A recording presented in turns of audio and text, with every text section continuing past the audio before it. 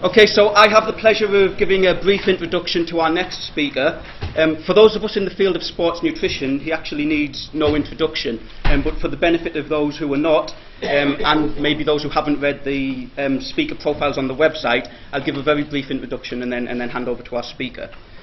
So our next speaker has an extensive wealth of knowledge and experience in the field of sports nutrition and physiology. After completing his PhD, he did a postdoc at the August Krogh Institute in Copenhagen in the late 80s under the supervision of Eric Richter, studying carbohydrate metabolism in skeletal muscle.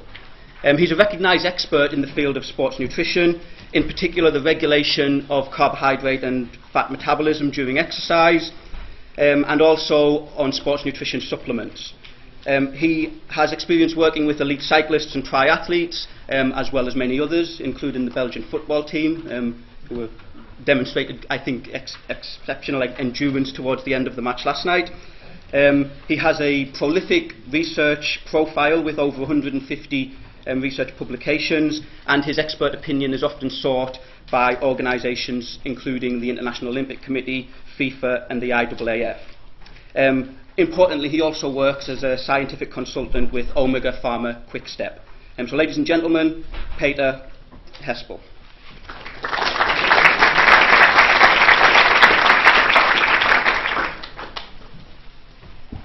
It's good to get an applause even before I have said any word. I hope you still have a sufficient degree of motivational capacity to go for another 30 minutes. And I will have to take a little bit care because they already cut your coffee pause. If I don't take care, I may even cut your lunch pause, which you would probably not really appreciate.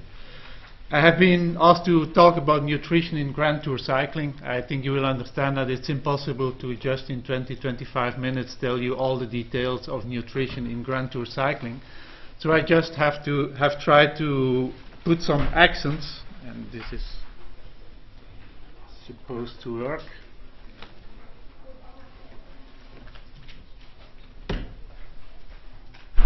No, that's not working.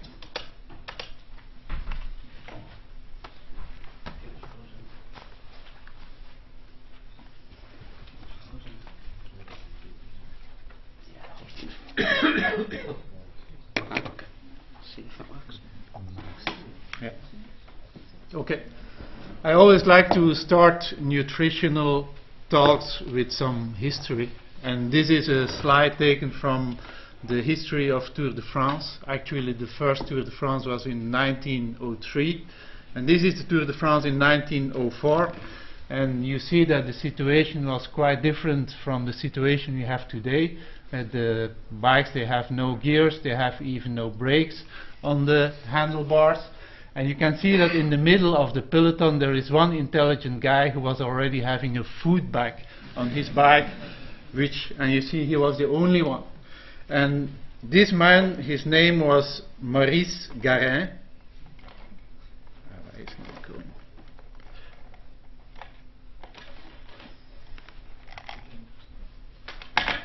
Oh, I have to put it there. Yeah. Just to explain that the Tour de France in these ages was quite different from the Tour de France we have today. The Tour de France in 1904 only existed of 6 stages over a total distance of 2,400 kilometers and an average distance of about 405 kilometers per stage. And one of the stages was even 471 kilometers, lasting 18 hours from Nantes to Paris. And you can imagine that, knowing the actual Tour de France workload, that nutrition was already a very important issue in that time. And Maurice Garin, the winner of the 1904 Tour de France, he made a testimonial about the nutrition at that time. And it was already clear at that time that nutrition made a difference, because he did not use the red wine as did the other riders, but instead during the stage he used about 11 liters of hot chocolate, he was drinking 4 liters of tea, he was eating 5 eggs with Madeira, he was drinking coffee with eau de vie de champagne, he was eating 26 pork chops, drinking 3.5 liters of tapioca, 1.2 kilograms of rice, and milk, and also oysters that are very convenient, of course, to eat on a bike.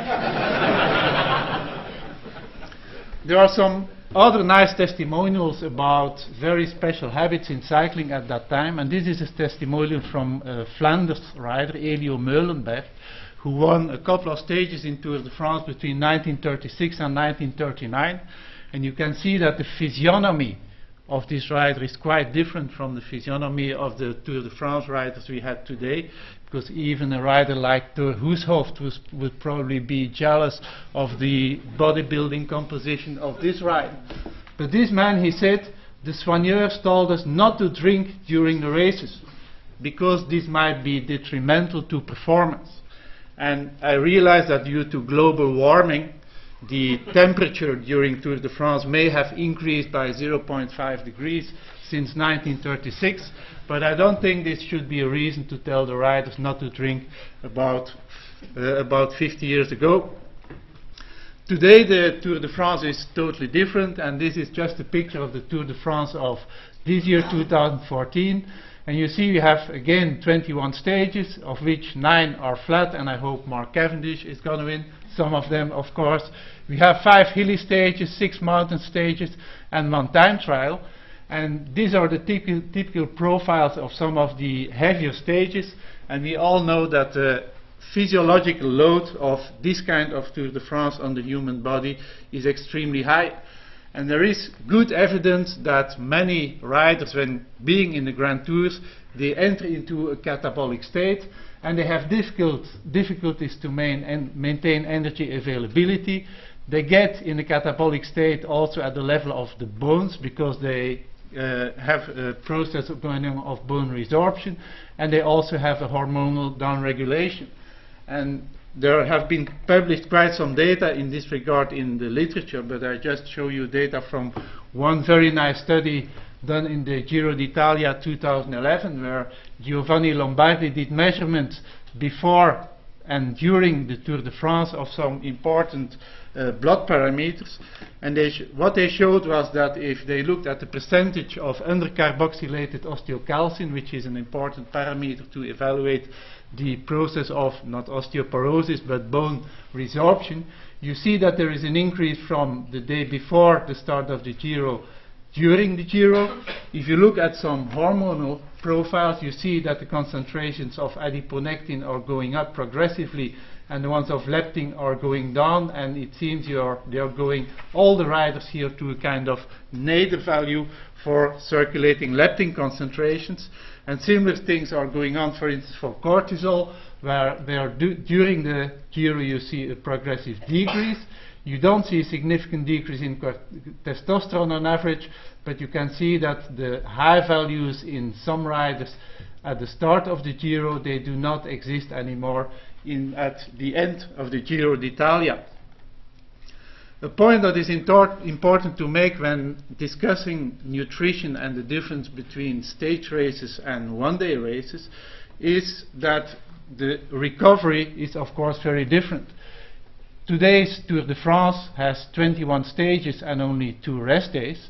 If you look at the typical Flanders races in 2014, this was the sequence. We had Dwars door Vlaanderen, E3-prijs, Harelbeke, Gent-Wevelgem, de Ronde van Vlaanderen, Scheldeprijs, Paris-Roubaix, which means that in fact we had 6 races and 13 rest days. So the ratio from racing to recovery is very different, which means that in fact we can have somewhat a different nutritional approach.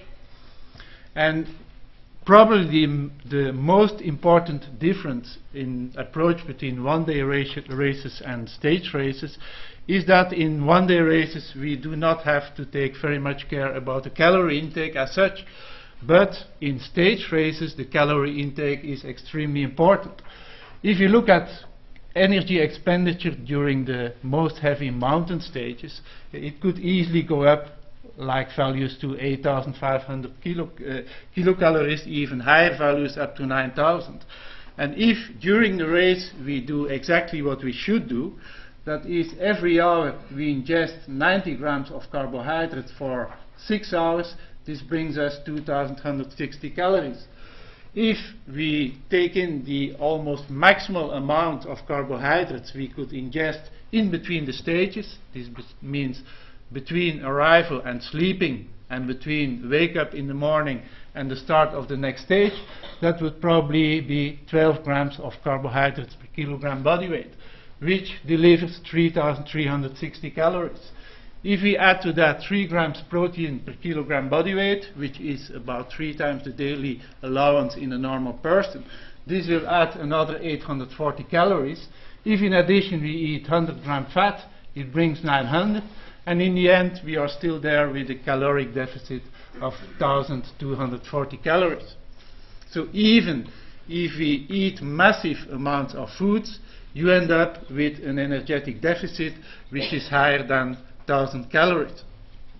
If you compare that with Ronde van Vlaanderen, for instance, you also have an energy expenditure of about 8,500 calories. And you see the profile of Ronde van Vlaanderen with all the very steep, sharp hills.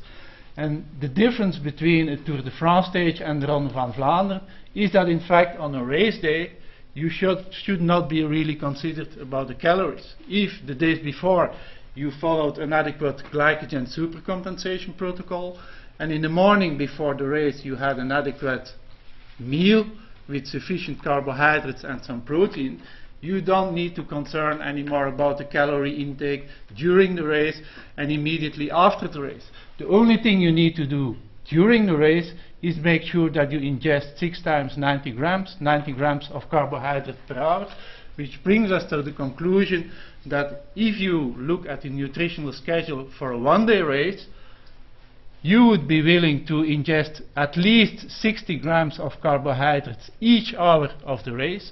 And if your gastrointestinal system allows you to do it, that's a very important condition, you would be willing to add an additional 10-30 grams per hour, so you end up with a maximum intake of 90 grams carbohydrates per hour. And logically, if you take solid foods, energy food, you would do it more in the early stage of the race, and towards the end of the race you would work more with gels and fluid sources of energy. I have said here that the maximum intake of carbohydrates is 90 grams, and have lately noticed that some athletes, they go to labs to have their maximum rate of exogenous carbohydrate oxidation measured, to learn whether they could not even use higher amounts of carbohydrates. And one of these athletes was a potential Ironman Hawaii winner who went to a test lab to see if he would be able to increase his intake of carbohydrates during the race in Hawaii. And this is part of the report he got, and his exogenous carbohydrate oxidation was measured, and this is 3 hours of cycling times 0, 60, 120, and after 3 hours, and they showed that his rate of exogenous carbohydrate oxidation increased from 1.18 grams per hour in the first hour to 2.23 not grams per hour but grams per minute, to 2.23 grams per minute in the third hour of exercise. And the conclusion of the report to this top athlete was that he should try to use 120 grams of carbohydrates per hour during the Ironman in Hawaii. I can tell you that after 120 kilometers of racing on the bike, he had to stop, vomiting, diarrhea, and the race was over. So this is a typical example where so-called science helped an athlete to lose the Ironman in Hawaii rather than to win the Ironman in Hawaii. And I just told him that he should look at international, no, I didn't tell him to look at international consensus statements, but I told him to do as international consensus statements say, and that is not ingest more than 90 grams carbohydrates per hour. And the year after he won the Ironman in Hawaii, the Ironman 2013. So science apparently does not always help us to improve performance. Sometimes it may even help us not to improve performance. And an important thing is that if you measure carbohydrate oxidation in a lab only for 3 hours at power outputs as low as 250, 270 watt at 20 degrees Celsius without additional sodium intake and with only 0.5 dehydration at the end, you should never ever extrapolate these data to an 8-9 hour race, where in the end you may be dehydrated by 3-4%, and in addition during the race you ingest additional sodium, which gives an additional osmotic load to the intestinal system. If we make now the comparison between intake of carbohydrates during a race, this is what I would propose for the intake during a stage in a stage race. In a one-day race we had only the yellow zone. In a stage race we are also concerned just about the calorie intake. We know from science that ingesting protein and fat during a cycling race is not going to improve your performance. But over a 3-week period you must be sure that you maintain your energy availability and that you ingest a sufficient amount of calories, and you need also to use the racing hours to be able to do that. So instead of only ingesting carbohydrates, we would also try to get in some extra proteins and fat, not to stimulate the performance during the race, but to maintain the energy balance over the 3-week competition period. Of course, the recovery between stages is a major issue, and probably the major difference between riders that are excellent in one-day races and riders that are top in stage races is that some riders are able to recover much faster than others. And these who are not able to recover very fast, they will never be able to be excellent in a stage race, because the jobs to do during recovery are huge. When the stage ends, you have about 6 hours you can work on recovery before you enter the night, and next morning before the start of the next stage you have another 3-4 hours. And in this period you have to make sure that glycogen resynthesis is okay, you have to maintain protein balance, energy availability and rehydration. And that's a lot of things to do in not more than about 14, 15, 16 hours. An important point in this regard is that there is an extensive amount of research showing that the initial hours of recovery after exercise are really crucial to recovery. If we return to the previous slide, this means that if during these 6 hours of early recovery you are not doing exactly what you are supposed to do to stimulate the recovery as much as possible, you are not going to you cannot compensate for it by eating more there. You must do most of the job during these 6 hours, and that's why I always say to athletes that the initial hours of recovery after stage, that's really prime time for recovery of the muscles. And the recovery relates on one side to the resynthesis of glycogen in the muscle, and these are some data from all the data from the lab of Paul Greenhalgh in Nottingham, where they look at glycogen depletion during exercise and then the repletion of glycogen during the next 24 hours. And if we put the eating times in the Tour de France on this graph, and this is the arrival of the stage, this is the first 6 hours of recovery, and you can see that the rate of glycogen resynthesis is much faster during the initial 6 hours than later on after the night's rest the next morning. So if you do not take advantage of these initial hours of recovery to fill up the carbohydrate store in the muscle, you will be unable to compensate for it the next morning. And the question then is, how much carbohydrates do we have to ingest? And this is a very nice synthesis graph made by Louise Berg in 2011 in the Olympic consensus statement, which shows that if you want to stimulate muscle glycogen resynthesis rate as much as possible, the rate which you will eventually establish depends, of course, on what you eat. And if you would only use carbohydrates, this is the full line, your muscles would require an intake of carbohydrates of somewhere between 1.2 and 1.4 grams carbohydrates per kilogram per hour to obtain a maximal rate of glycogen resynthesis. If, however, we do not only ingest carbohydrates, but we make a mixture of protein and carbohydrates, you can see that we reach a higher level of glycogen resynthesis at lower intakes of carbohydrate. And you would only need about 1.0, 1.2 grams of carbohydrate intake to reach a maximum rate of glycogen resynthesis. So that's probably what we need to do. We need to ingest carbohydrates in conjunction with protein to avoid that we have to eat excessive amounts of carbohydrates. And at the same point, when we eat protein, we will also stimulate the protein synthesis in the muscle. Maybe immediately show this. If you look at post-exercise protein synthesis, this is fractional synthetic rate, which reflects the rate of protein synthesis in the muscle after an endurance exercise event, the study by Howard and co-workers in 2008. You see that if you eat a low dose of carbohydrates or a high dose of carbohydrates after an endurance exercise event, you maintain a rather low rate of muscle protein synthesis. But if you co-ingest protein with the carbohydrates, you can substantially increase the rate of protein synthesis. And that's what exactly you want to do in between the stages. You are not only willing to resynthesize the glycogen in the muscle, but you want to make sure you also stimulate the protein synthesis, which is essential in an integrated recovery process.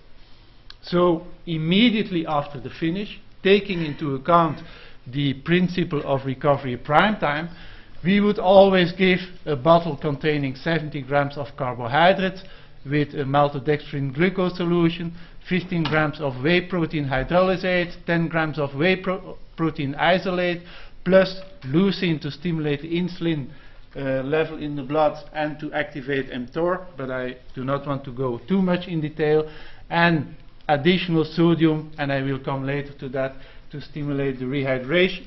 So by giving this bolus of carbohydrates and high quality protein, you immediately trigger the essential recovery processes at the level of the skeletal muscles. What we do next, this is the arrival, we give the recovery bottle. In the end, you should make sure that in the 6 hours of recovery in the evening, you end up by providing about 7-8 grams of carbohydrates per kilogram body weight and about 1.52 grams of protein to stimulate continuously the protein synthesis in the muscle. And next morning you should add another 3-4 grams of carbohydrate and also protein. So in total you have at least 10 and maximum 12 grams of carbohydrates over the full period of 15-16 hours of recovery. And how should you do it? I think everybody who has been at the Tour de France in the bus and in a hotel knows that this is almost a continuous eating process. After they have emptied the recovery drink after the finish, they go to the bus where they will restart eating some other snacks, and you have a process that after the recovery drinks you must continue to provide them with snacks and drinks containing carbohydrate and protein.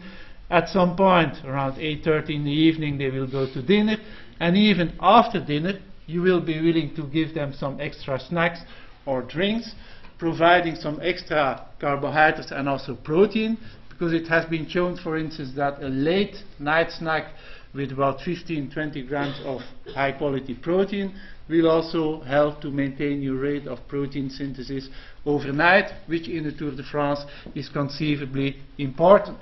And then the next morning the game goes on, and you restart the morning by a huge breakfast containing protein and carbohydrates.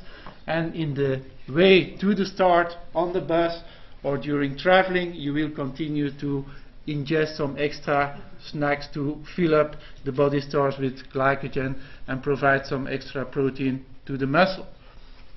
What we would also typically do, and I show this slide because it's extremely important in the Tour de France, that we do not always think as scientists, but that we also think in the, as riders think. They want to have nice food. And during massage, for instance, you could give them another bottle with a recovery shake. But most of these recovery shakes with excellent ingredients, the taste is not really excellent. So if during the massage you would give another bottle with leucine and protein hydrolysate, in the end they may start to hate it. So what we have learned to do is just make very nice smoothies, and that's why we have a team chef that changes the ingredients and the taste, but always it ends up by an addition of 20-25 grams of waste. So a protein mixture and 70 grams of carbohydrates. And it's important to creatively play with the nutrients, because cyclists, they don't ingest grams of carbohydrates, but they want to have enjoyable foods to help them in their recovery process.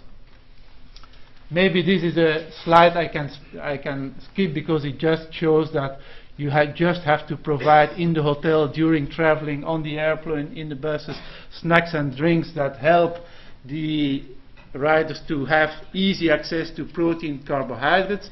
And I think everybody involved in Tour de France knows what this means. Let's come to the next point. That's the rehydration. And most of you are probably familiar with it.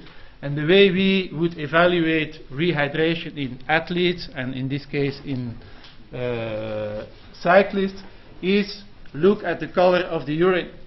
And you should be careful, because looking at the color of the urine is not always a good measurement. For instance, because if you take vitamin B, your urine will also have a yellow color, and this is artificial color, let me say. But if you don't take vitamins, you know probably that if your urine color looks like a fantastic Belgian triple Westmalle, you are seriously dehydrated. And if your urine looks like the dark Westmalle, I think you urgently need to go to the team doctor, because you have a major problem.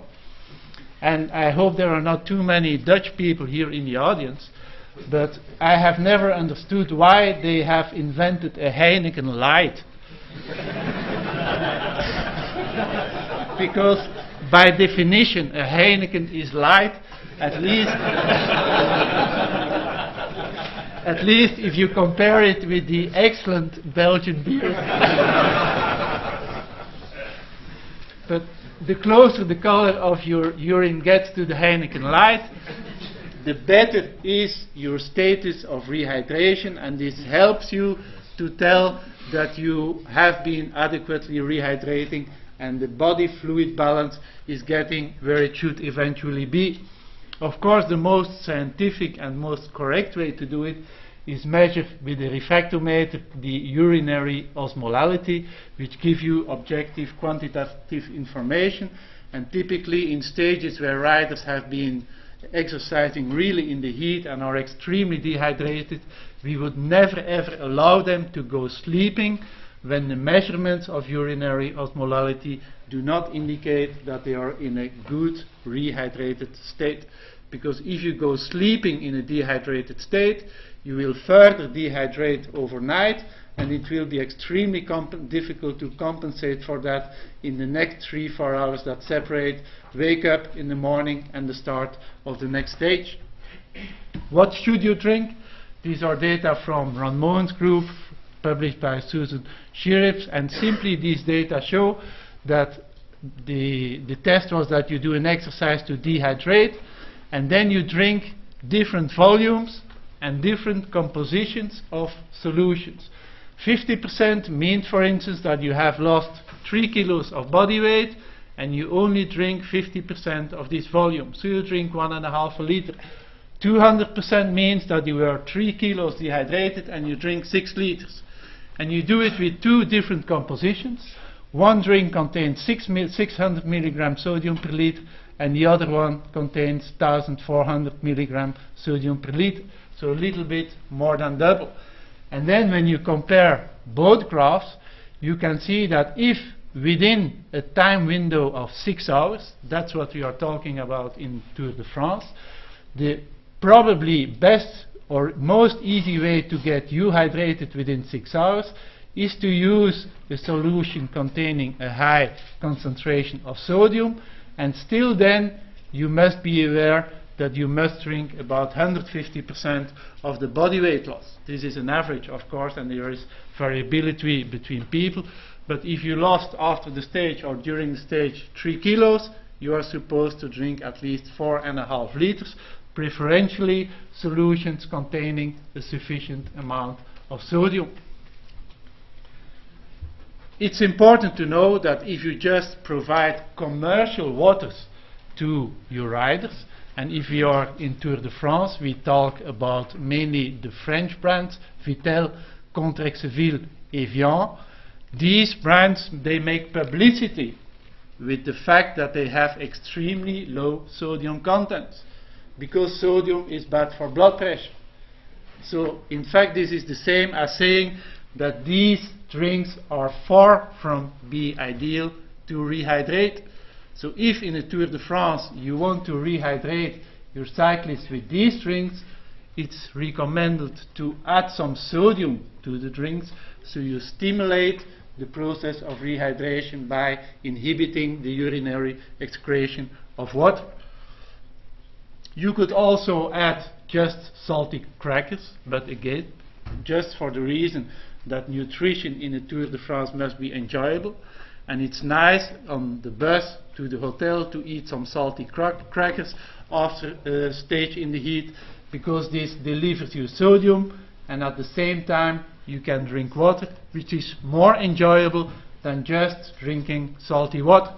So you have to think about creative solutions to have your nutrition being functional and enjoyable at the same time.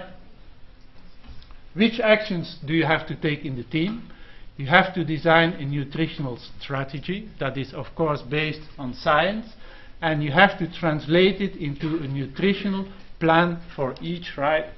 And sometimes I am very often still, very surprised that even top international athletes, endurance athletes, they have no well-defined nutritional plan.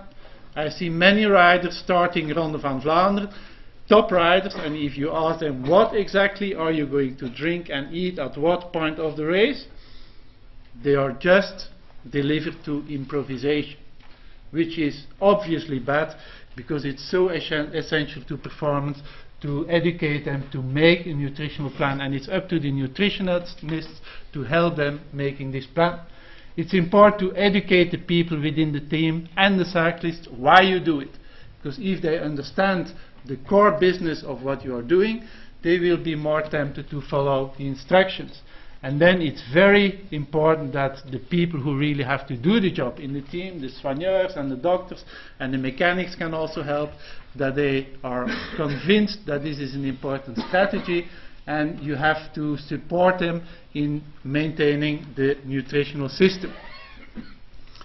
This is almost the last slide, and there I am going making the step from a scientist to the field.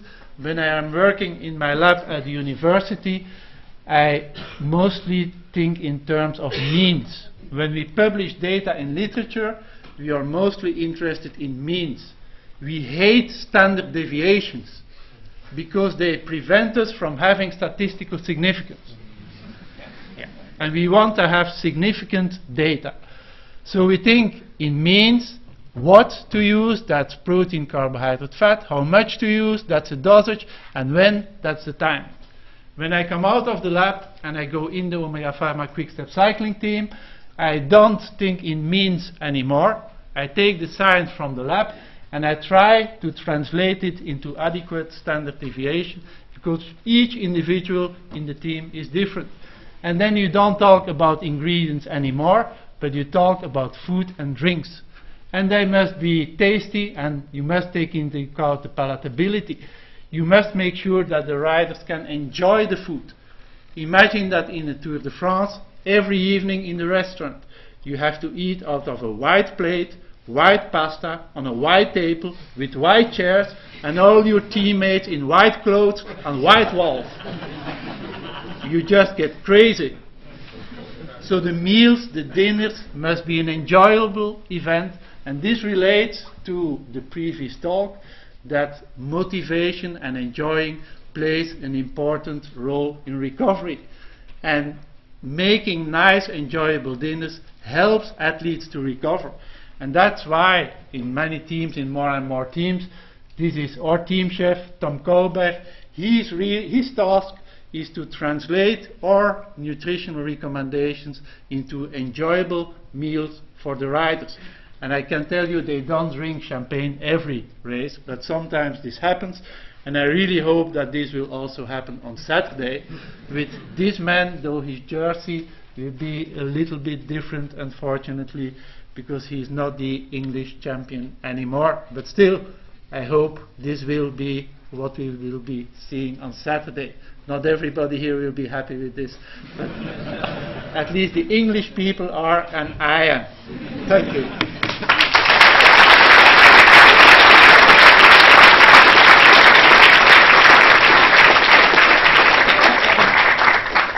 Thank you very much, Peter. That was a fascinating talk, and we have time for a few questions before we break for lunch. Thank you. My name is Jan, I'm from Russia. The question is, what do you think about eat some sweets, some cakes after the dinner when you supine in the bed just before you want to sleep? Or it's better to not just do it before you want to sleep? This still the most important strategy to recover is sleep well. Yeah? This is something we often forget, that athletes, they have to sleep and to rest. If ingesting muffins or whatever whatever food or drink just before sleep prevents you from sleeping, you should just not do it, because then you decrease the quality of sleep.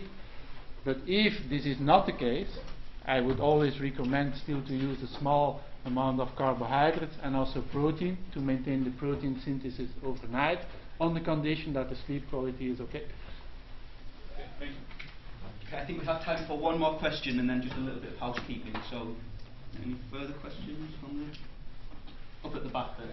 Could I just ask, you're talking about 60 to 90 grams per hour. How much liquid is that going to be? What sort of solution percentage are you using?